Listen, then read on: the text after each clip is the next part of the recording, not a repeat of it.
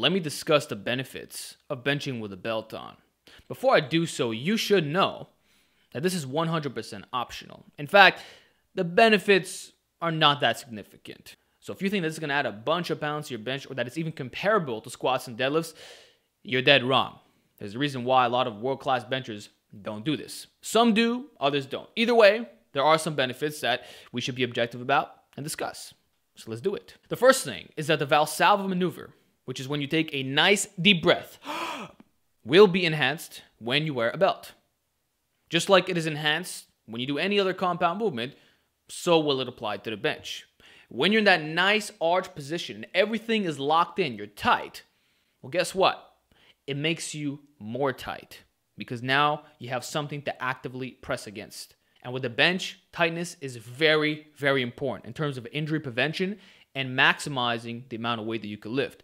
You never want to be flimsy. You never want to be like a loose spaghetti, all right? You always want to be really, really locked in. And using that belt might make that difference for you. I know that it does for me. I feel way, way, way more stable when I bench with a belt on, especially when I'm doing heavy overloading exercises that involves bands or chains, or if I'm doing pin presses. Dead stop work, I find that it helps with being explosive because now I'm like super, super tight. So if you want to reinforce that tightness, similar to how putting bands on the bench will do this, well, this is another tool in the toolbox. The second benefit is that it keeps your lower back in an amazing position. This is especially beneficial if you just finished doing squats or pulls.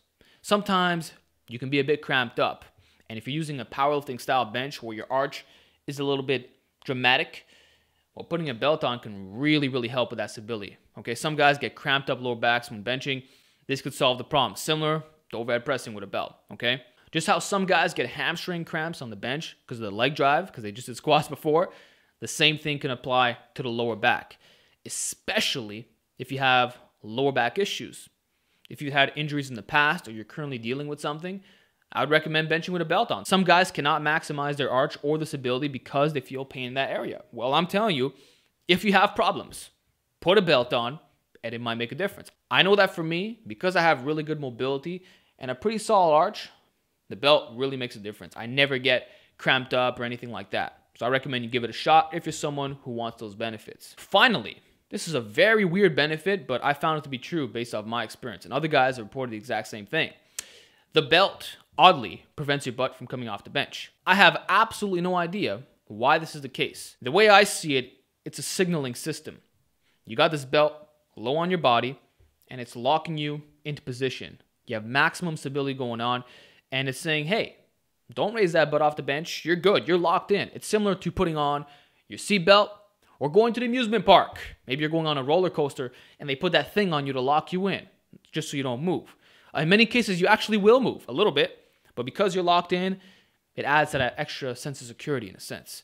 And I think the same thing applies to benching with a belt on. I'm someone who, I've always had trouble with this. Whenever I would use my leg drive, my butt would come off the bench. But ever since I've been using a belt, which has been for a good year now, this rarely ever happens. It still happens once in a while. It's not bulletproof. It's not magical. Like I said, the differences are not super significant when you try this out. But nonetheless, it's something that you may experience. So if your butt has a tendency of raising off the bench, try putting on a belt, and it might prevent that. I know it does for me, and other lifters have reported the exact same thing.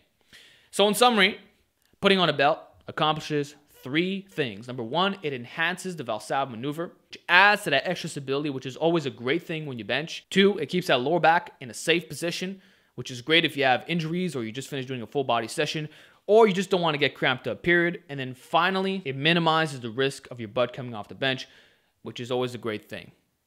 So those are some benefits in wearing a belt. I've been doing this for about a year now, and I'm really enjoying it so far. So I will continue doing this. Give it a shot. Maybe you'll like it. Maybe you won't. Either way, I want to know your feedback. So with that said, talk to you all in the next video.